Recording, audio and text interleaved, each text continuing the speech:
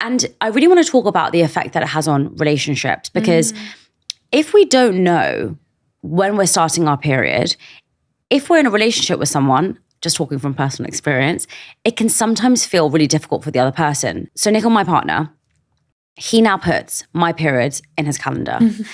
The reason he does that is because it's very on sync. The day before, 2 days before, I'm one of those 3 states, right? And in the beginning, when we were living together, he found it really difficult.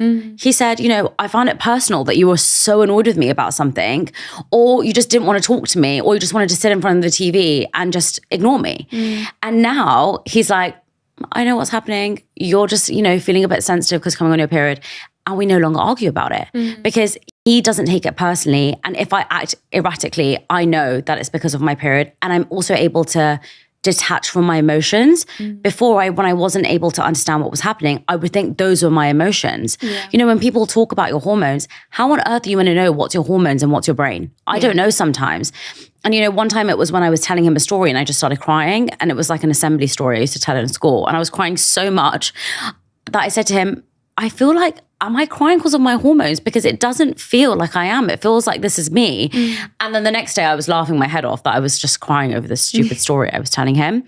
What is the impact that, hormonal highs and lows can have on a relationship? And what's the solution for that, bar from putting your partner's period in your calendar, which I think is a great one? That is an option. And also lots of the cycle tracking apps, you can add a partner to it. Oh, okay, excellent.